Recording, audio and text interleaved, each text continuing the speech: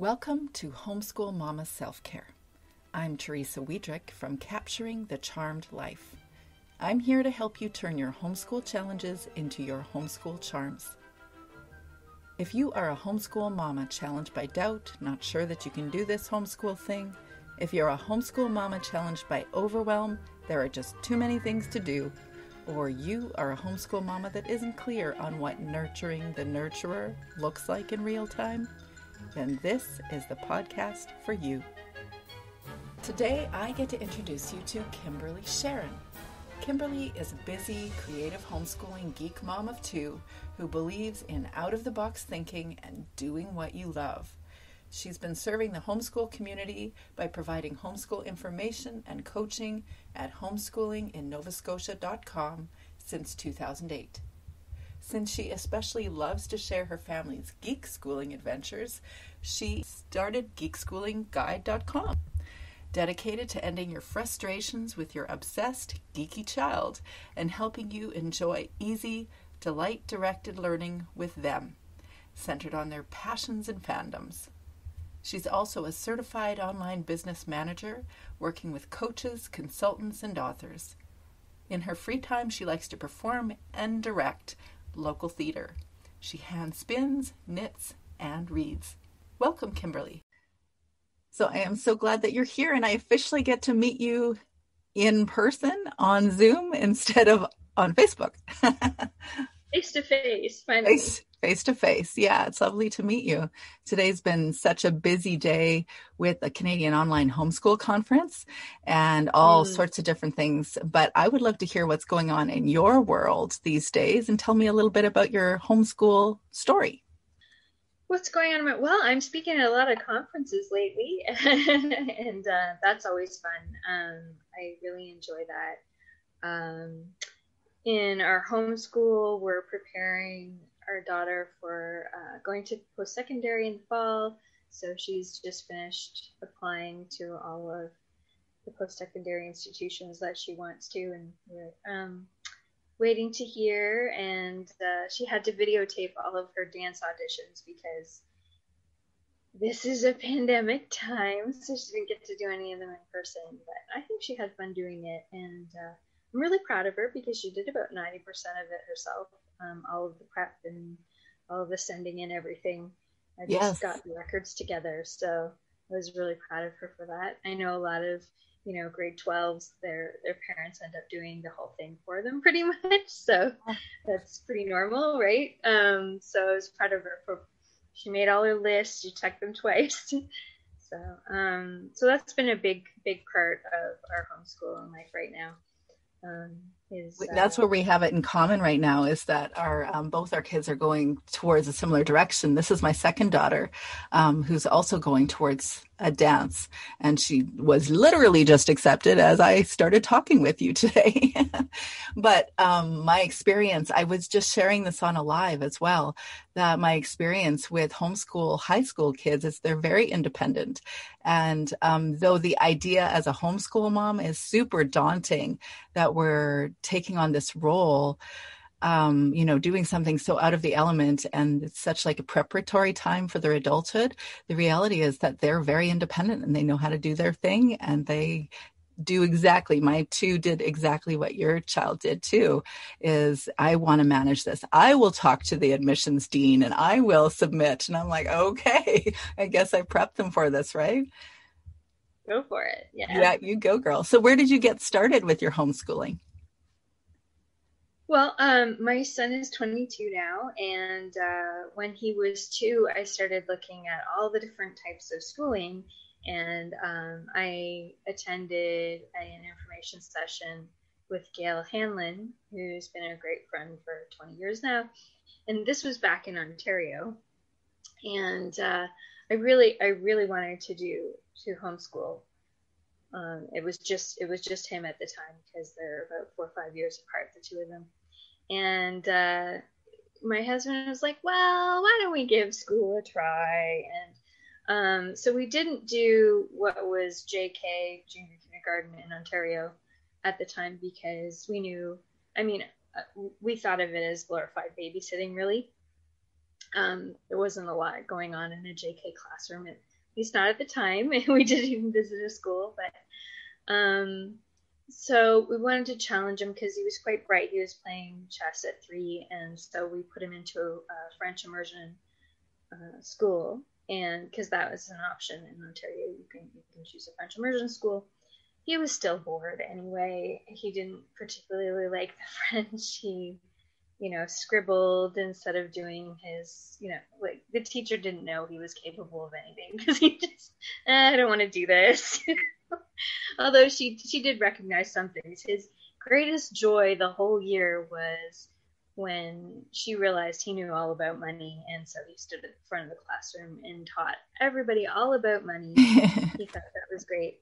But that was probably the only time he enjoyed himself, unfortunately, in the classroom, and he ended up being bullied. And the girls would chase him around this wasn't the bullying part, but the girls would chase him around at recess with chapstick, and he just didn't understand why kids were so weird, weird, and wanted to do things like that. And one time when he was being bullied, he got so upset that he actually ended up punching the child, and so he ended up in the principal's office because that's what happens. So we made him stick it out the whole year, which in retrospect I should have just told him, because by that point I had an infant daughter. So every morning I was going out to the car, because we had to drive to the French immersion school. It wasn't, there were no buses for that. And I had my daughter in my arm, and I was trying to wrangle my 6-year-old son by that time to get him into the car, and he did not want to go. Yeah. So he would hang on to the door handle screaming, and no, I don't want to go.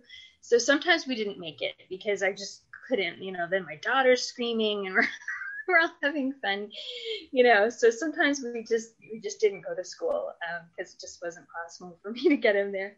So from then on, we homeschooled him. By then my husband saw that, it was, the right idea. So he was homeschooled from grade 1, doesn't even really remember that year in senior kindergarten. But yeah, so between him being bored and the bullying, it was just not right. So what was your first year like? Well, I always loved the Well-Trained Mind, so we loosely followed the Well-Trained Mind. And I always took it in stride, though I never really stressed about not getting certain things done or getting everything in there done. And we went with his passions, and we did a lot of, playing with Greeks and Romans and things like that with Playmobil, because he just loved Playmobil. We'd go off on tangents with all sorts of different things like Star Wars, and get immersed in that, or Lord of the Rings, or whatever he happened to be into. So we were pretty relaxed from the start. I also did the Well-Trained. Yeah, you also did the Well-Trained Mind. I did, but I didn't do it in a relaxed way. So yeah, we didn't stay with that for more than a couple years. Well, I was heavily influenced by Gail, and she was an unschooler, and I knew, that her family was doing amazingly well, and that kids learn, and they learn through everything. So that's why I wasn't stressing. And my son was pretty funny, because at age 4 he said, okay, I want to learn how to read.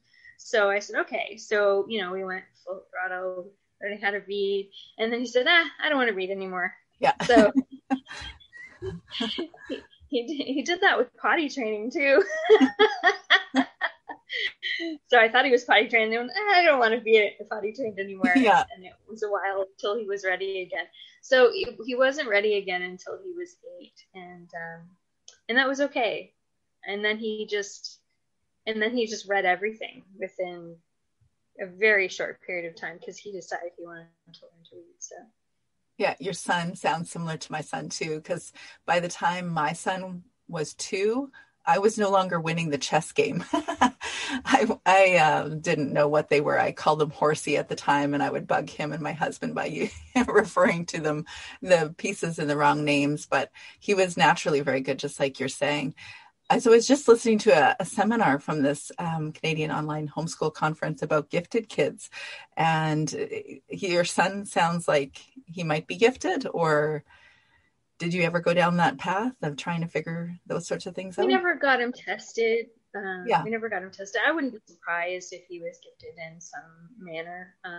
It wasn't typical per se because he was never a huge math whiz or anything like that. So maybe an atypical kind of thing. But he did have dysgraphia. So writing was really tough for him. So he learned to type very early on instead of writing. We didn't stress about him writing. And I mean, he's since worked in a kitchen for 3 years and all sorts of different things. So, I mean, he had to write things down. He got by okay. Man, I wish I had your approach, or had a mentor like you did right off the top as a homeschool mom, to say, relax, like, or whatever it was she was telling you to say, it's okay, whatever you're doing, because that's really powerful. It's hard to go. Like my oldest was finishing grade 2, and I had such a mindset of there's a certain way we have to do an education, and I can do it just as well or better than the school. And so I did what you did, but with less relaxation. And the kids remember that too. And it was not fun. And I stressed all of us out because of it. My expectations were wildly unrealistic. And in the end, I came to the same place you are. Is that, okay, well, yeah, we'll try to enable them to have as much stimulation and allow them to follow, I would call it sort of a self-directed learning approach, except that I'm somewhat directing things as well. But mostly I allow them to do their thing. But when we do that, they learn so much. They learn on their own timeline, just like your son. He's just following what he's following when it fits and it makes sense to him. There's so many people, aren't there, that talk about late readers, and when they do start reading, then just boom, they're in. They start reading everything. Yeah, there's a dirty little secret. You don't really have to teach someone how to read. They can learn on their own. Now, that being said, it's super fun to teach them. And I had a whole lot of fun teaching my daughter. And teaching my son when he wanted to learn. Initially, when he was 4, we had tons of fun, but he just taught himself when he was 8. But yeah, my daughter, we had a lot of fun, and it was an absolute thrill for her to just, start reading off the milk carton the words, one day, and it was like, oh yay. Yeah, I know. My oldest, I was so worried that I had heard she had this grade 1 teacher that was challenging or difficult. So I thought, well, we'll make sure she reads before she goes into grade 1, which entirely stressed her out, and it didn't get her reading faster. My second started when she was 5 on her own. My third started whole word reading when she was 4. So when I started phonics, I was like, wait, what? You're not allowed to do whole word reading. And then my youngest, I thought, well, finally now I have a boy, so he'll probably be like 17 or something. I don't know, something outrageous anyways in his reading. But he was 6, and just like your guy, just started reading everything at that point. And 6 isn't late anyway. Yeah. Our expectations sometimes of what we think it's supposed to be like can be really intense and put so much pressure on ourselves more than anybody, our kids too. It helps to be around other homeschoolers. I mean, even just online, who I knew a lot of homeschoolers whose kids hadn't started reading till 11, and the parents weren't freaking out. They just went with the flow until they got it, until they wanted to. So yeah, that, you don't have to stress out about reading. It will happen. It's kind of like breastfeeding. They're not going to still be breastfeeding when they're 17. They will read, and they'll learn to read.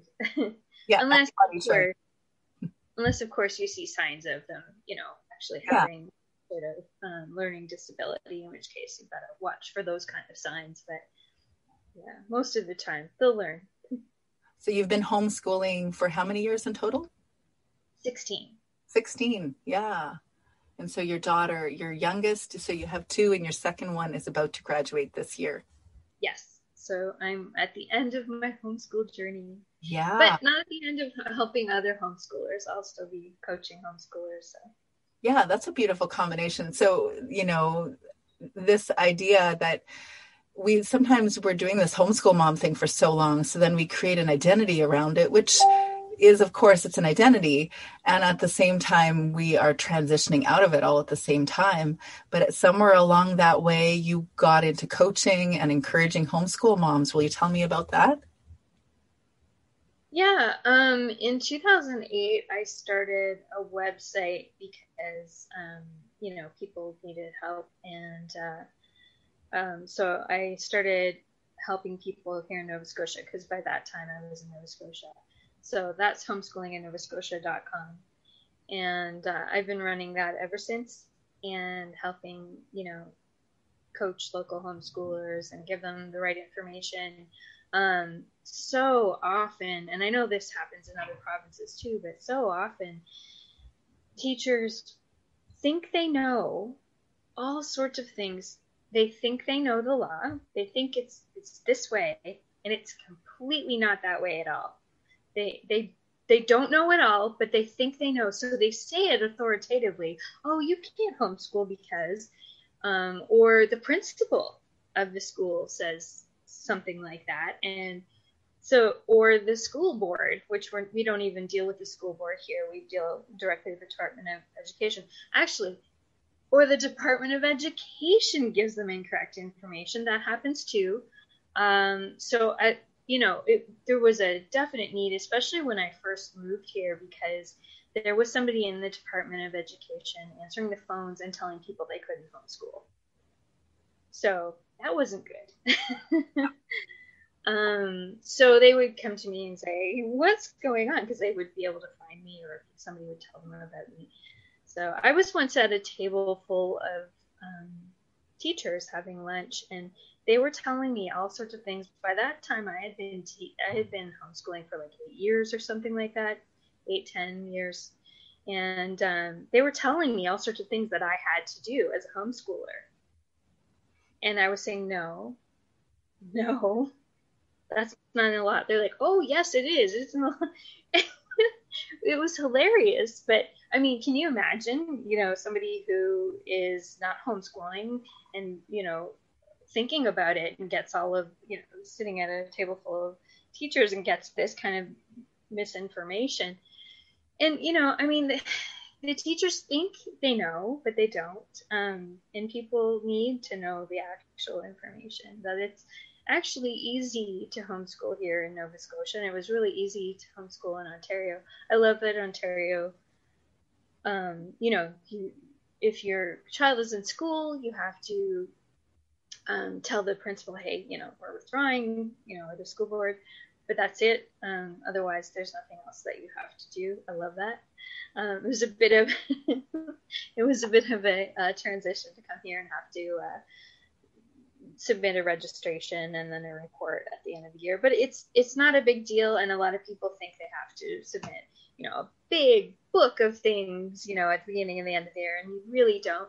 You really just need to fill out the registration form, a couple of sentences each subject, and then, the report is literally a report card. So if you subject, great, or subject, they're mastering everything they need to know, which we've never given grades. So, of course, I awarded grades for the purpose of a high school transcript, but I never talk to my children about the grades. They get what they get, and we don't talk to them about, oh, your grades aren't good, or whatever.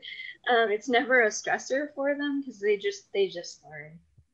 So tell me what your experience has been like throughout your homeschool journey. I've found that one of the biggest experiences or the learning curves I've had in homeschooling wasn't about socialization, and it wasn't about academics even, although I've learned a lot, but it was more about learning about me. And my kids become my mini mirrors. Yeah, not my mini-me's, my mini mirrors. And then I'm seeing myself in their eyes. And I'm learning so much about myself. And I'm curious at what you've learned about yourself or about your needs throughout your homeschool journey. I guess I've learned, I know I'm not surprising because I was a very good student, but I guess I've learned that I really love learning. And when I was a student in school, I played the game. The game of education in a public school system is cram and then dump. So it was, memorize everything and then, and then dump it afterwards because you don't need it again. And that's not actually how you learn. So I didn't do very well in university because that doesn't work as well in university. And I was not prepared. Nobody prepared me for university. So nobody told me what it was like, or that, you have to really, it's a full-time job. University, you should be spending 40 hours a week, including your course time and everything else. I had no clue. I had no preparation. So I've made sure that my kids know, what to be prepared for. But I learned that I really love to learn, and I really love history, which is not something I really enjoyed learning in high school or elementary. And in elementary school, we spent basically every year learning the same thing in history and social studies, which wasn't fun. Yeah. Here I wanted to learn about the Greeks and the Romans, the ancient Egyptians. We never got to learn any of that ever. My entire university career, there wasn't a single course that you could take on that. So it was nice. We spent a lot of time on that. Luckily, my kids thought that was fascinating too. So we spent a lot of time on that in their homeschool. And like I said, they love the Playmobil, all the little Playmobil sets. And we learned about the Romans while we played Playmobil Romans. But, I actually find that we can include all of our interests in homeschooling. It doesn't have to be what do the kids learn or, what do I do in my spare time? I can actually incorporate my interests in our actual homeschool days, which is super fun. Absolutely. And I've had people ask me, well, how can I make sure I don't force my, my interest on them? And I'm like, why would you think you're forcing your interest on them? Go ahead and share them. That's how they find their interest. I mean, they may not share them, and that's fine. You can move on. Right. But they might. Or they're exposed to it, and then they identify you with going to art galleries. That's me anyways. We're not going anywhere these days, but, going to art galleries or anything fun like that. That's my kind of fun. And, they learn that that's mom's thing, impressionist art, or ancient Greek and ancient Roman history, right? Well, more theater than any of that. We just enjoy doing that. But yeah, my kids learned pretty early on that that mom is really into theater. And we got them into theater at a young age too, and they enjoyed it as well. And it's something I put on hold until my daughter was about 3. So I had this big, was it a decade, I think, of no theater. No acting, no directing, no being in the theater. So it was nice to go back to it. And I think it was nice for my kids to see mom doing something like that. So yeah, I mean, theater's part of my self-care because I'm an extrovert. So it very much feeds my needs as an extrovert. And it's severely lacking right now because I can't do theater. But yeah, that is really tricky for the art community in general, isn't it? This year they're definitely one of the people or the groups that's had the hardest time, I think.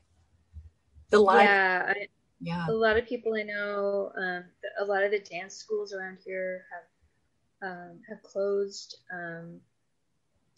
They've been open on and off, and then when they're open, they're at a reduced capacity, and they've just found it so hard. Some of them have folded.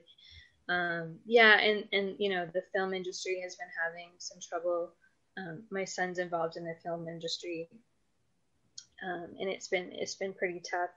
It's been open on and off, and the restrictions have been fluctuating. And now you have to take a COVID test 4 days before you go to set. And so there's a lot. It's a lot. And yeah, my daughter was supposed to be in a professional theater, musical theater production last summer, but they had to cancel it, and they're hoping to do it this summer. I don't think it's going to happen. Right. So it's been really tough, and I know that the theater has been struggling, that particular theater, and all the theaters. Luckily, the one that we volunteer with the most, the Pond Playhouse, is, it's an entirely volunteer organization, like top to bottom. There's not a single paid person. So that's helpful because we don't have to pay any staff, but, all of the other theaters are having a lot of trouble, and it's, we feel really bad for the performing arts sector right now. Yeah, me too. So how do you include that? Like when you were doing it, how did you bring your homeschooled kids there? Or like, how did you include it in your day so that you had time to do those sorts of things? Yeah, well, we're largely unschoolers. I say largely because there's some things that, I end up directing, like you were saying, you do direct some things. I do direct some things, but we are largely unschoolers, and a lot of we often look like a performing arts school. So, in our heyday when, both kids were in theater and dance, we were on the move 7 days a week. Mm-hmm. We were never in the house. And it was great that we were homeschooling because we could do all of these performances, and oftentimes we were together as a family. Sometimes all four of us. We pulled my husband into things too, and he started again in theater, which is funny because he's not, originally he wasn't into theater, but we pulled him in, and he's maybe more. I think he definitely clocks more hours volunteering for a local theater than I do now. So that's a cool thing that's happened. That's awesome. But yeah, we found it was great because we do, the kids shows at, the local university or any of the community theaters. And they were, at 10 or 11 in the morning. And then, all the other kids would go back to school, and I would say day off. We have week off during performances, because it's tiring. So we just go home and relax and watch TV or whatever. Just have a week off anytime we were in a big performance like that. And when my daughter was 9, she was Cosette, young Cosette in Les Mis. Oh, nice. Yeah, that was exhausting. Yeah. So I can't even imagine trying to get her to school.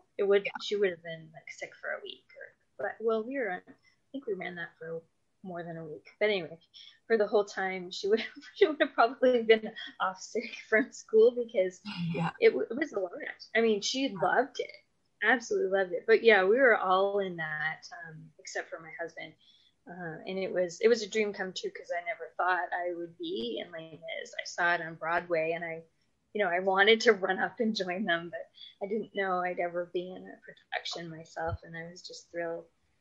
Our family has done a lot of theater as well, just like what you're saying, community theater or some sort of youth theaters, or we even did it's kind of like a homeschool co-op, but it was theaters for the community. We did that for years as well. And it's not born out of my desire to perform.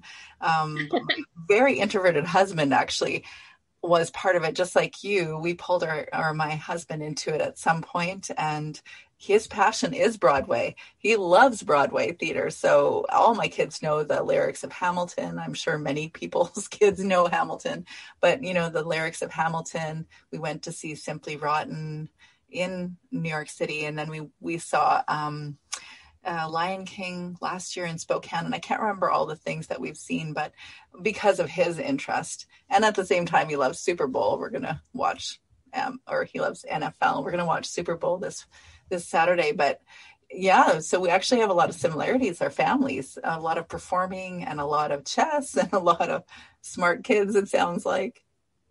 Yeah. Yeah. So the performing arts has been a huge, huge part of our homeschool. And the other thing that we found was that our kids enjoyed our geeky pursuits too, because my husband and I are very much geeks. So we were thrilled. And so, we were, baking cookies and making Death Star cakes and, everything like that. And so I called it Geek Schooling on my original website, Homeschooling in Nova Scotia. And then I thought, well, not only people who are homeschooling in Nova Scotia might like Geek Schooling. So I started my Geek Schooling website. And we've had a lot of fun with that. We've enjoyed going to HalCon, our local convention, for 10 years until this past year it was canceled. And we always went as a family, which was really special. After the first year, I said, okay, this is our family vacation every year, because we never really went anywhere or did anything. So I said, you know what, I want to commit. We're going to do this every year, and it's for the weekend. And at first we lived far away, so we had to go and get a hotel, and then we got a hotel just because we wanted to be there. Even after we moved to Halifax, we wanted to be there and be able to go back and forth and have a nap if we needed it, or because it can get pretty crazy if you're dancing. There's a flash mob that we do, and we've always enjoyed that, and cosplaying. Oh, really? My daughter won a bunch of awards cosplaying because of her performance. So the performance part of it. And so we've had all sorts of fun, following those pursuits. And my daughter has learned Japanese through, not fluent yet, but through watching anime and really getting interested in the Japanese culture through anime. So she just started learning all the words and writing them on sticky notes on her wall, and using all sorts of apps, and just enjoying learning Japanese. And on the side, she also got into K-pop as well. So on the side, she's sort of learning a little bit of Korean as well. So we just kind of, when you let your kids go with their interests, they learn some really neat things.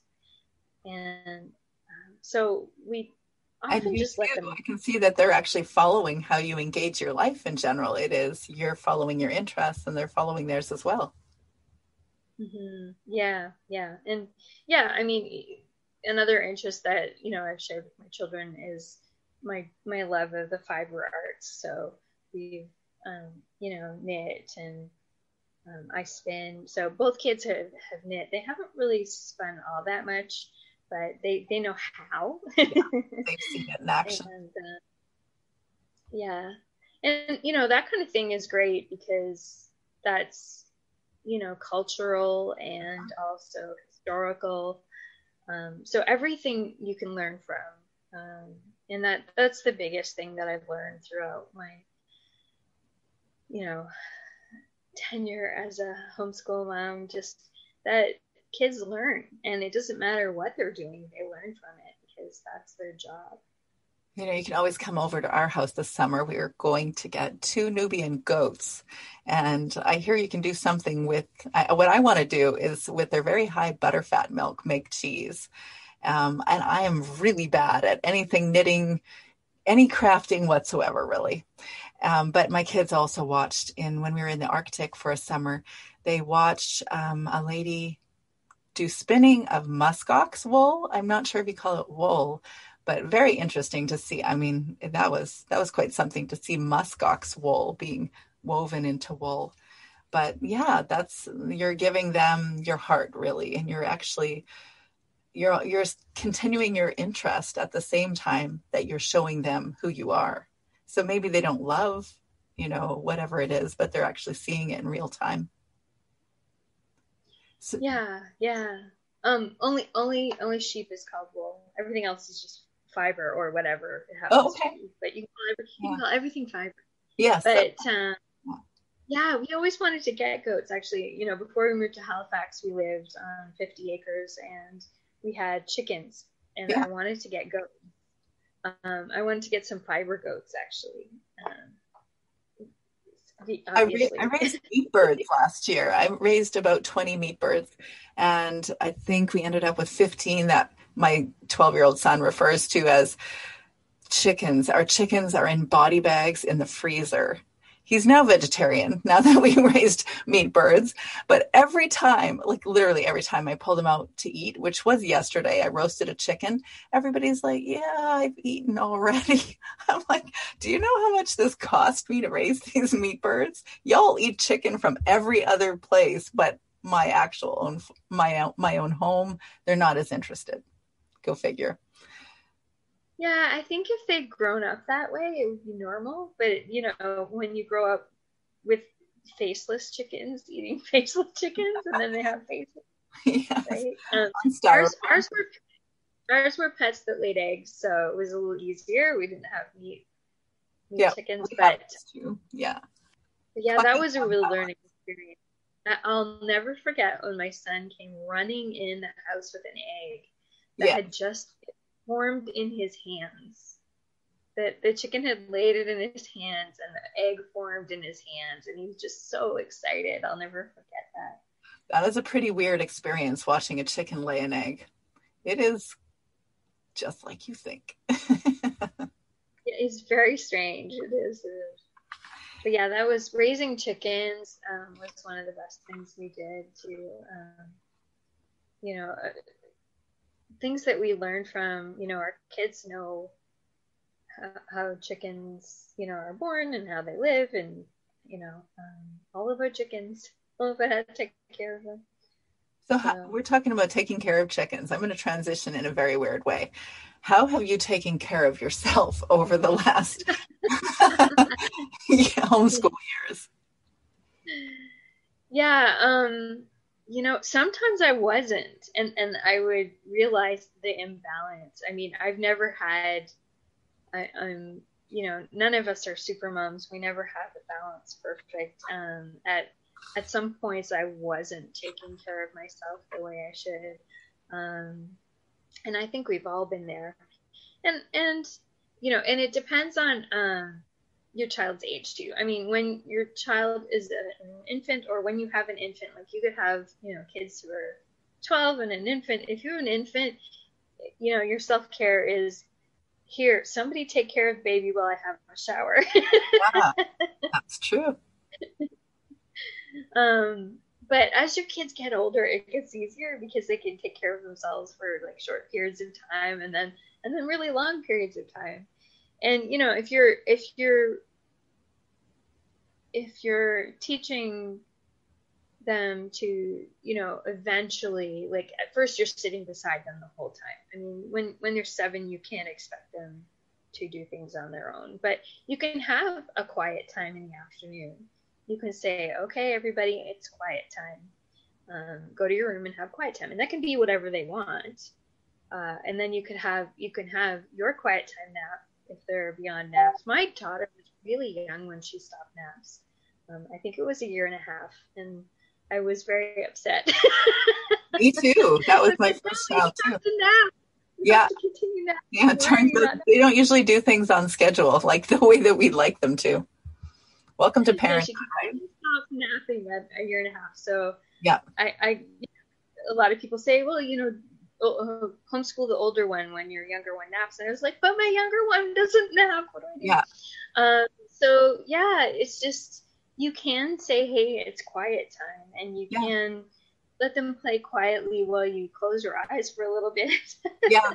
or you can put on an audiobook and let them listen while they play with Lego, and you get a little nap, or engage in some self-care.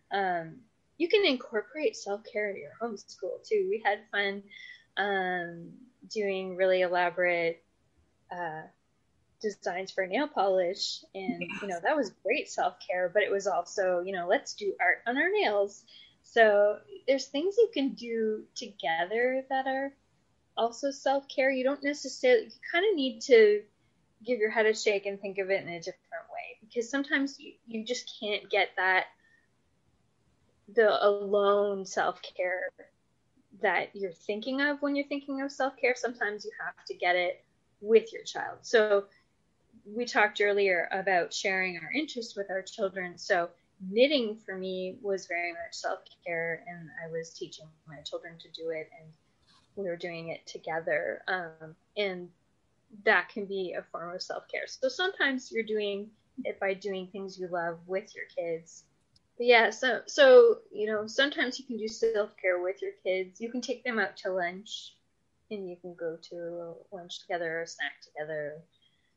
We've done a lot of Starbucks homeschooling. Get coffee and sit in the park, that kind of thing. So sometimes it's really small things. I mean, now I can do bigger things, because my kids are grown and almost grown.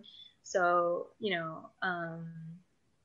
I can pretty much tell them, hey, I'm going out with my friend for a coffee, have fun, do your homeschool, see you later.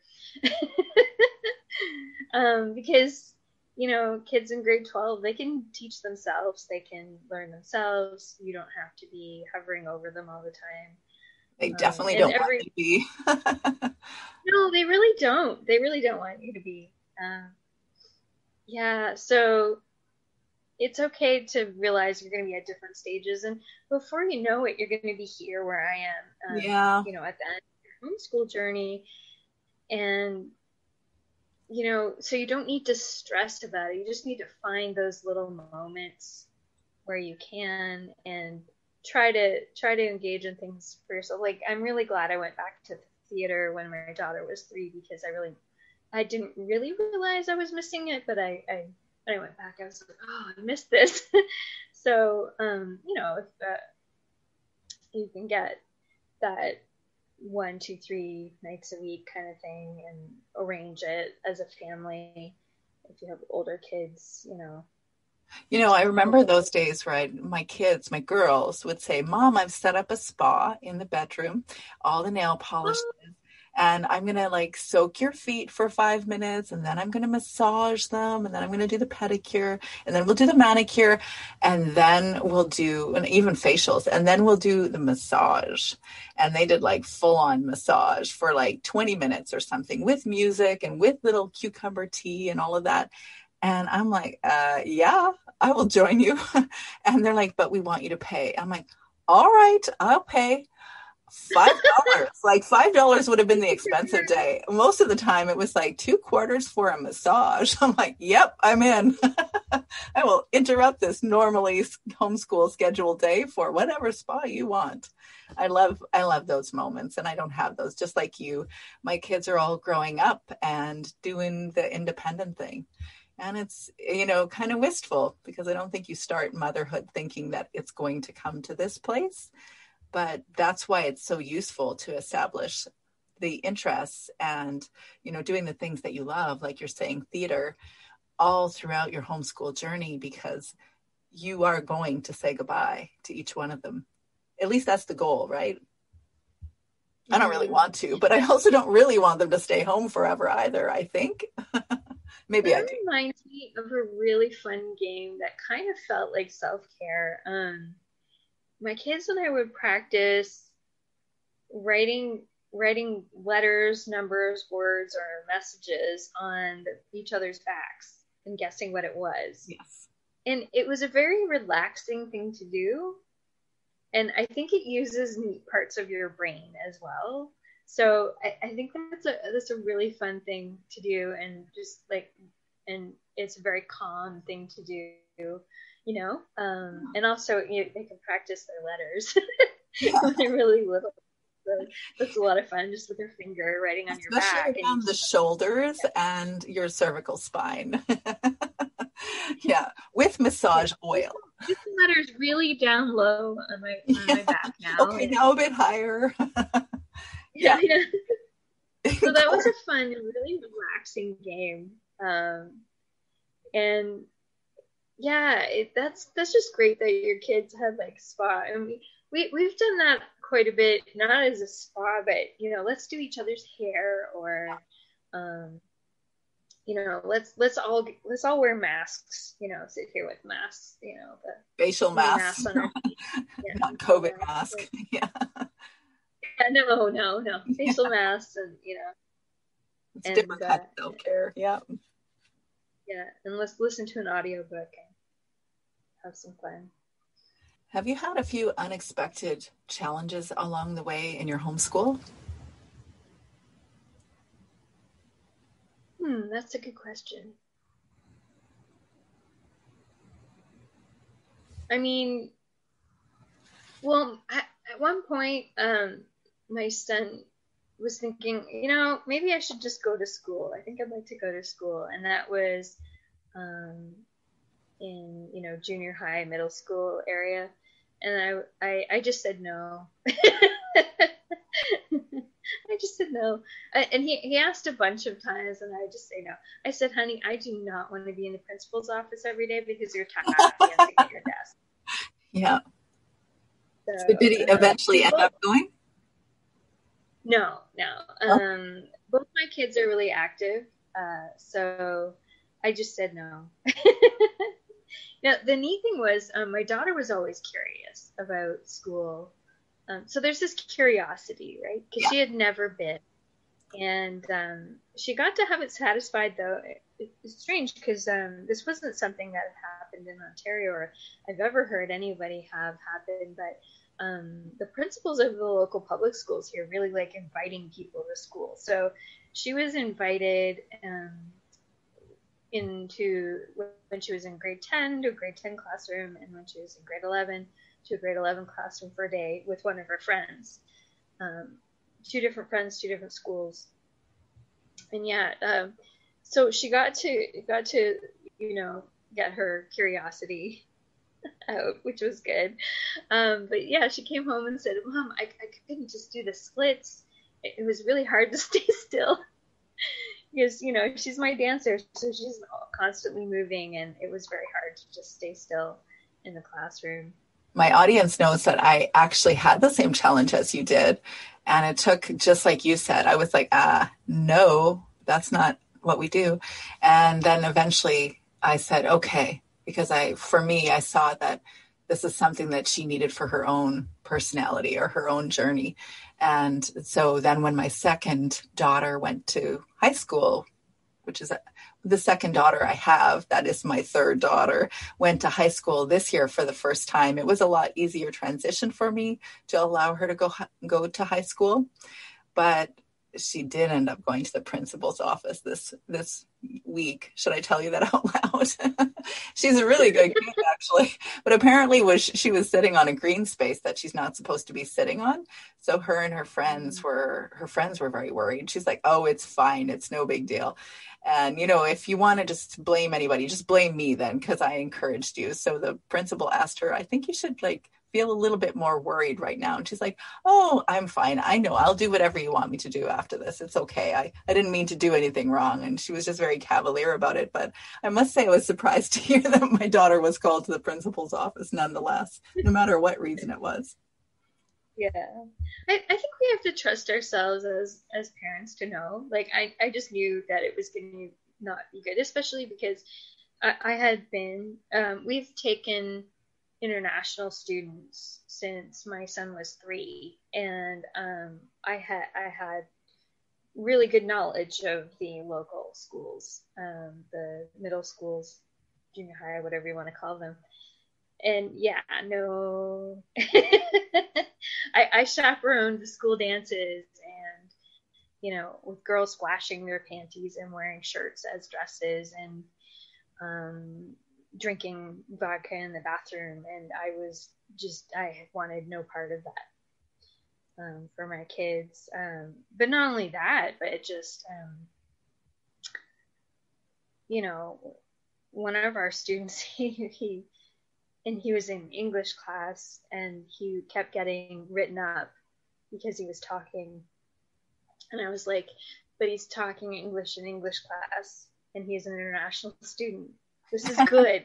Yeah. Why do you keep sending notes home all the time? But yeah, it was crazy. Like, he was a good kid, and he just, like, all these notes home constantly. And so I knew exactly what the school was like, and I knew it was not going to work.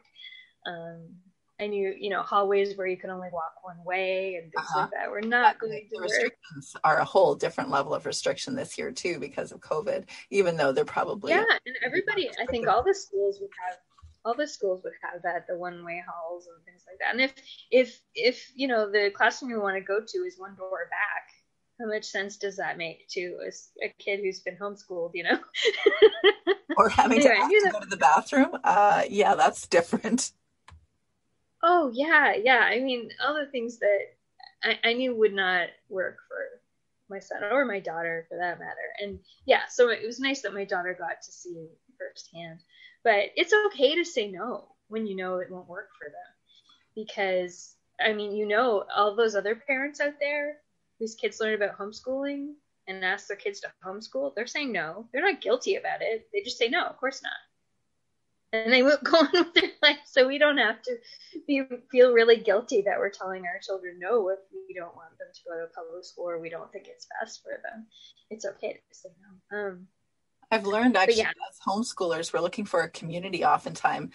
At least in the beginning, I really wanted a homogenous community where everybody thought the same way and they had the same values that I did and they were homeschooling in the same way and, all the same curriculum. And you kind of crave that similar feeling, which you think you have when you're in a public school, although I don't really think you do, but I think you have it because you're all joining the same programs and the same grades and the same teachers and the same, et cetera. But when we're in a homeschool environment, we're very different and we know it. We are jumping off the mainstream thing to be our own independent homeschool families because we know it. And we want to do what is the right thing for our family. And we're choosing to live by our values and choose to, we flesh out who we are and why we're doing what we're doing very independently. So we need to honor each other and give, encouragement and allow space for everybody's doing things for different reasons. But that's the beauty of parenting in a homeschool environment is you do get to make all those choices for your family. For your reasons. And then, of course, you're also paying attention to your kids along the way and factoring them in as well. Yeah, I mean, as homeschoolers, we're all in this together because we're all homeschooling. It doesn't, for me, it doesn't matter if somebody's an unschooler or classical schooler or Montessori schooler or Waldorf schooler. We're all in the big bucket of homeschoolers, and I love to hang out with all the different kinds of homeschoolers and welcome all the different kinds of homeschoolers. I kind of groan whenever a new fringe Facebook group starts up because we really don't need to splinter all into a million directions. I love when there's one big pot for all of us to hang in and encourage each other because we're all going on a homeschool journey. Obviously it's going to look different for each one of our children. Yeah. And for us too, as homeschool moms, that's kind of the thrust of the purpose of this podcast is to really encourage the homeschool moms wherever they're at in whatever story, whatever children that they have, that they could do this homeschool thing. And this homeschool thing looks very different in every one of our families. And over the course of time, as we grow as moms and we become more of who we were meant to be, because we actually don't go into this parenting thing having everything figured, like you were saying in the beginning. There's no super mom thing. There's no perfect balance, and there's no perfect way to do the mom thing or the homeschool thing. And we keep growing and they develop, and it all looks different in everybody's family, but it's all beautiful and it's all the way it should be. Mm-hmm. Yeah, you have to do what's right for your family. It's like when you're trying to figure out how to figure out your sleeping arrangements when your children are babies and toddlers, and it's whatever works best for your family. Whatever gets everybody sleep is best for you. So if that's everybody in the family bed, then do the family bed. If that's everybody, in separate bedrooms and everybody sleeps best that way, then do that. But it's the same thing with homeschooling. You need to do what works for you, and know that you can work and homeschool, because I have the entire time, albeit from home, because we decided a long time ago, before we even had children, that I was going to work from home once we had kids. So I've always worked from home, and it's definitely something that's doable. And it was, at first I worked part-time, and then as my kids got older, I worked full-time. And so you can do that. Seasons change, and you can do that if that works in your family monetarily. But you can also do. Go ahead. Yeah, you can also do full-time as well, because I know so many people who make it work. A lot of people write off homeschooling because they think they work full-time, they can't homeschool. Although they've realized, a lot of them, since, the pandemic, have realized that, oh, well, everybody can. If they, they have to, they can make it work. So, whether you work for those people. Yeah, whether you work from home or you work out of the home, you can make it work, because homeschooling doesn't have a schedule, and homeschooling is flexible. And homeschooling doesn't take anywhere near the amount of time you think it does, because it doesn't take 8 hours a day. Almost all homeschool families you talk to, they're done by noon. And often they're only homeschooling Monday to Thursday and taking Friday off. So it doesn't take long when you're working one-on-one with your child.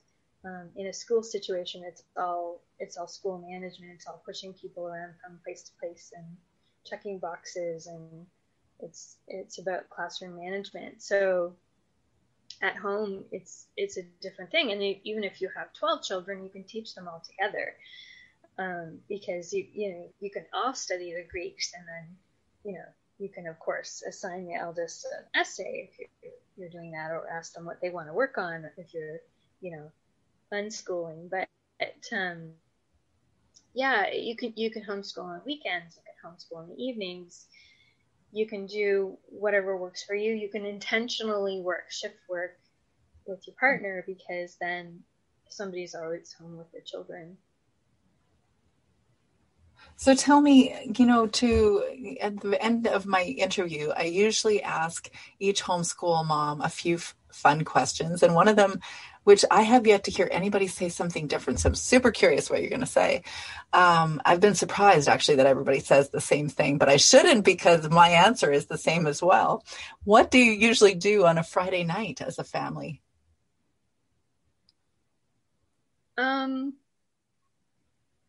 Yeah, it kind of varies. Sometimes it's a Friday night, sometimes it's a Sunday night, but often it's pizza and a movie. Woohoo! Right answer. I got to stop asking this question. Literally everybody answers the same thing. But it depends, because, we have busy kids. So, now usually we're not doing anything as a family on Friday nights, because my daughter is either out with her friends, or she's dancing still until 9 or 10 at night. So doing all sorts of dance classes, or she's been working at the dance studio. Yeah, so it changes as you get older, but we usually do pizza and a movie once a week. Movies have changed into anime shows these days. So it's like pizza and our weekly anime. So it has moved to Sunday, because we're watching Attack on Titan every week as it comes out. So that's a Sunday night. But yeah, Friday can be kind of, it depends what's going on. So what do you pizza and a movie. What do you have on your book stand right now that you're reading? I'm rereading. I have my book stand right now. I'm rereading the Aragon series. Oh, really? Oh, so I'm on the eldest. That's a solid science book. Yeah. Yes. Oh, I love I'm really into fantasy. So, but yeah, I'm rereading this. I found, since the pandemic, I was having a hard time reading. I couldn't wrap my head around anything. So I started reading all my favorite fantasy series. So now I'm onto the Aragon series. So, but yeah, fantasy and sci-fi are big in our house. My husband is a published author. He's got one short story published.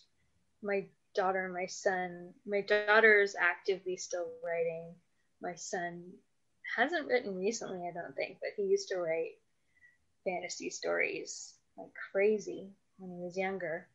So I'm the nonfiction writer of the family.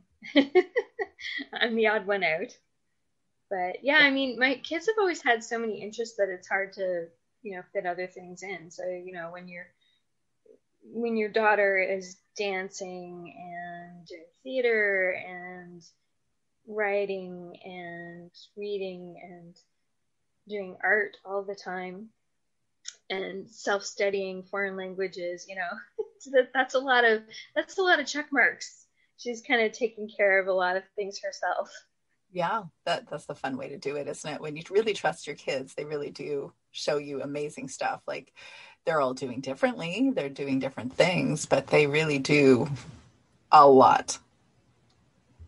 So tell me, you have two sites, homeschooling in Nova Scotia, and it was Geek Schooling, right?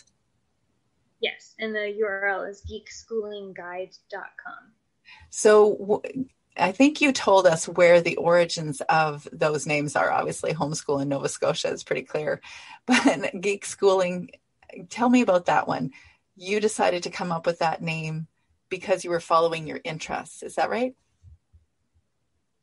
Yeah, actually, well, a long time ago, a friend of mine came up with the Geek Schooling moniker, and I was like, "Hey, do you mind if I use that?" Because she dropped using it and she decided to go in a different direction. And I was like, "Hey, do you mind if I use that? Because that's what we're doing." And so I took Lori's idea and I started writing about what we were doing, and I'm working on a book, Geek Schooling Guide, and just about how you can do all these fun things in your homeschool around your child's interests instead of trying to tear them away from Star Wars and Lord of the Rings and trying to tear them away from video gaming and trying to tear them away from comic books and trying to get them to read real books instead of comic books.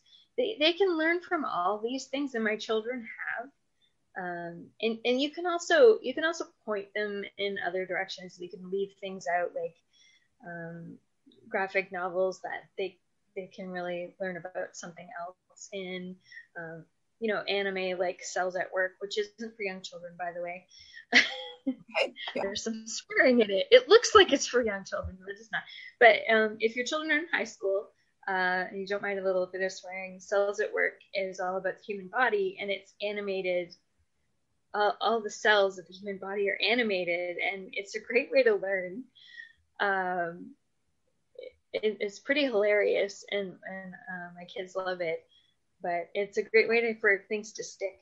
But yeah, I mean, there's so many fun ways to learn from things kids love, and letting them just go ahead and keeping learning is one way of geek schooling, and the other way is just going, hey, let's turn our living room into a TARDIS and have, let's do Doctor Who week. Yeah, that's cool. Yeah, that is the freedom that we have as homeschoolers. Tell me what kind of resources or what kind of supports that you have online available for people.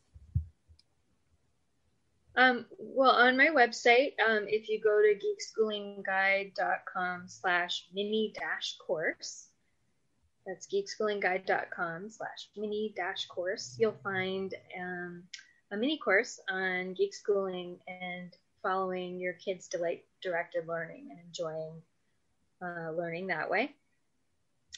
So that's one thing. And also I have on my Geek Schooling in the shop, I have a digital organization guide for homeschoolers. Oh, okay. So just to get you digitally organized, because I found I'd get all these ebooks and all these great things, and sometimes it was in advance. Sometimes it was like, ooh, this will be great when they reach high school, and then you completely forget it's on your computer.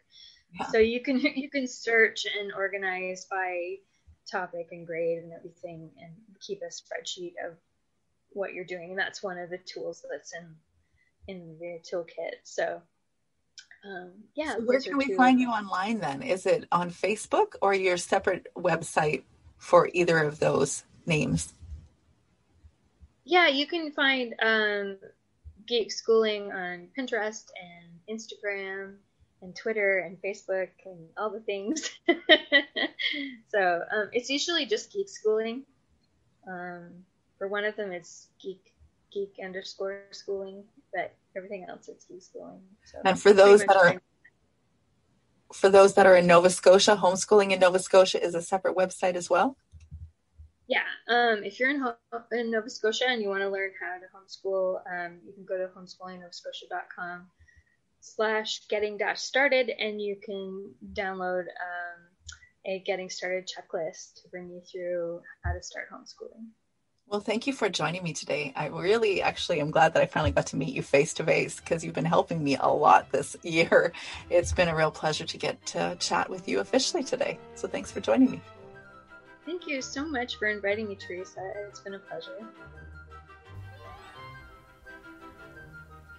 And thank you for joining me today.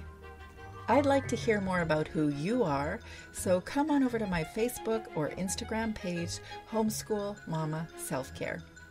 I've recently opened a Homeschool Mama support group with the intention of supporting and encouraging you along your homeschool journey, in hopes that you'd also want to support and encourage other homeschool mamas too. And while you're there, you can check out the preview of my new book, Homeschool Mama Self-Care, Nurturing the Nurturer. I've been talking about this book for more than a year, but it is about to be released mid-February. I am so excited to share it with you. I am hoping that it will bring encouragement and support to you on your homeschool journey. And in honor of that launch, I will be having a series of live interviews with other homeschool mamas who have been there, done that, and are helping other homeschool mamas on their journeys today. And I've got a self-care package as a giveaway in honor of this book launch that you will appreciate. It's not just swag that is put into a self-care package that nobody really cares about. This is some pretty cool stuff that I myself love. So you can find all the show notes and the links of this episode found at www.capturingthecharmedlife. Until next time, I wish you and your kids a charmed week. Unless you're having one of those days, then I hope you can turn all your challenges into your charms.